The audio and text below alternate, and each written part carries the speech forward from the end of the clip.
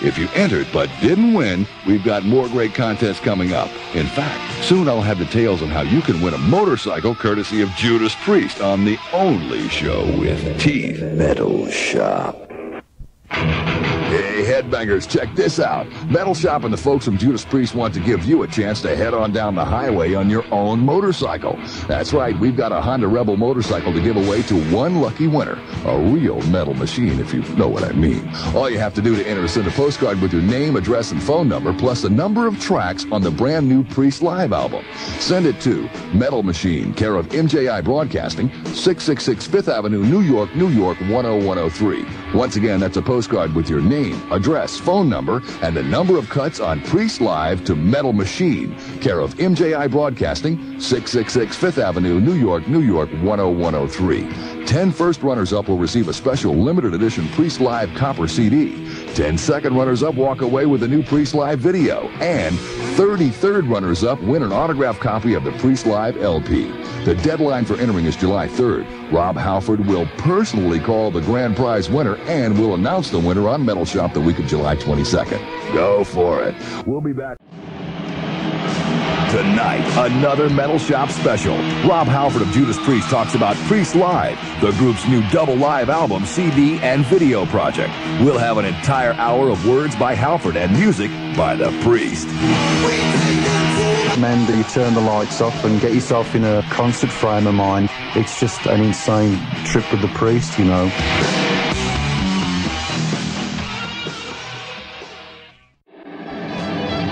Tonight in a feature interview, we'll take a look at the personal side of Judas Priest. Instant rock star that doesn't have the time of day for the person that's put them in that position.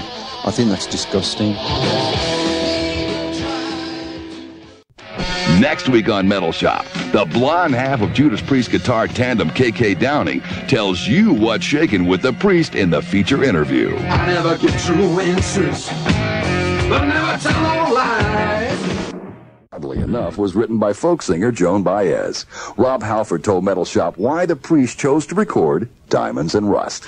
Initially, it was just an interesting project. The first time we heard that, which of course was when we were still with our very first record company. We were making Sad Wings of Destiny at the time, and someone came forward with a suggestion and put the record onto the turntable, and we just went into complete hysterics to think that anyone was being the least bit serious about taking this warbling folk singer and an acoustic guitar and turning into a heavy metal song. But once we got over the hysteria, we realised that it was a very, very good song, you know, and we've always maintained that a song that is good has the ability to be adapted, you know, to be versatile and changed into various different forms. And hence, we recorded Diamonds and Rust. Diamonds and Rust from Judas Priest's 1977 LP, Sin After Sin, tonight's master classic. Hi, this is Rob Halford, the Beast from Judas Priest. And Rob Halford of Judas Priest has a master classic for you. Get ready to be rocked to the limit. Hi, this is Rob Halford from Judas Priest, and I'll be coming to you on The Metal Shop. 95X Home Rock and Roll All Request Hour and a full hour non-stop rock. I could have sworn that guy said he wanted to hear the Hellion and Electric Eye. Or was that what I wanted to hear? Plus, Rob Halford of Judas Priest has the answer to a listener's question. Hi everyone, this is Rob Halford from Judas Priest. When the invasion returns, Rob Halford has the answer to an audience question. Let's open a letter from the Metal Shop mailbag and ask the stars. Tracy Tobias, who listens to Metal Shop's newest affiliate, 103 SHE in Miami, asks Rob Halford of Judas Priest, if he wasn't a rock star, what would he be doing instead? Here's Rob. I think if I were not a rock star, I would somehow be involved in show business. I've said countless times that I've always had a very strong desire to do something in the acting profession. Whether or not that'll manifest itself in the oncoming years, I don't know. I suppose if you'd have asked me even when I was like 9 or 10 years of age what I wanted to do, I would have said even then that it would have been something to do with the world of show business. From a very, very early recollection, I used to be glued to the television. So I'm pretty sure that that's the way it was meant to be. From British Steel, that's Judas Priest with Breaking the Law. By the way, the next Priest album is going to be a double live LP recorded this year in Houston, Texas on a Turbo Tour.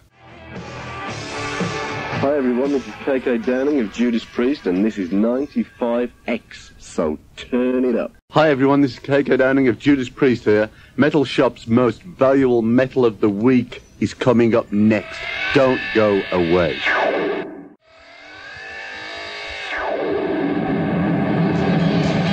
Tonight on Metal Shop's feature interview, Judas Priest KK Downing looks back on the group's early days. We never grew up sort of with flowers in our hair or silver spoons in our mouths. And forward to their upcoming double live album. We feel a live album should be put on when you feel like energy and excitement, you know, is necessary and needed. And KK Downing talks about the Priest, then and now. Of Judas Priest, and this is 95X, so turn it up. Tonight's feature interview is the blonde half of Judas Priest guitar tandem, KK Downing. And KK's got some big news for you Priest fans. We've just finished off a double live album, which we're really over the moon about because it's got 15 songs on there, and the whole thing is devoted to all the fans that have stayed with the band for all these years. Metal Shop asked KK to compare the upcoming album to Priest's first live LP, Unleashed in the East. We were very, very pleased with that record because we felt it was exciting all the way through, and there wasn't any ballads on there, and the same with this really, so I suppose it is very similar to Unleashed in the East. Obviously there's different songs on there. It's very, very exciting from beginning to end, and that's what we wanted to do. We didn't want to slow it down at all like Unleashed in the East. We feel a live album should be put on when you feel like energy and excitement, you know, is necessary and needed. So in that respect it's the same as Unleashed in the East, but all I can say is that it sounds obviously much more modern, it's much more better recorded. Whereas if you put on Unleashed in the East on now, it sounds a little bit dated, obviously, because it's like 5 or 6 years old. The Priest with Exciter from their first live album, Unleashed in the East.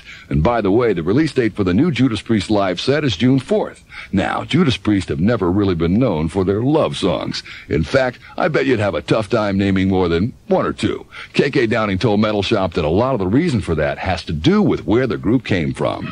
It was all down to a sign of the times. Because we were never a very happy bunch of lads, you know, as you've probably gathered. We never grew up sort of with flowers in our hair or silver spoons in our mouths.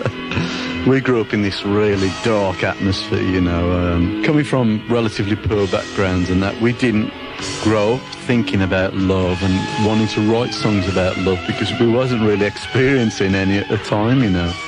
In recent years, we've took a lot of so-called flack from the media, you know, from people saying, oh, this is a bad band, they're bad people and stuff like that. But really, we were just kids growing up, and it was just the way that we felt at the time. It just all happened because we all got together and all felt the same about life and our present-day situation as it was at the time.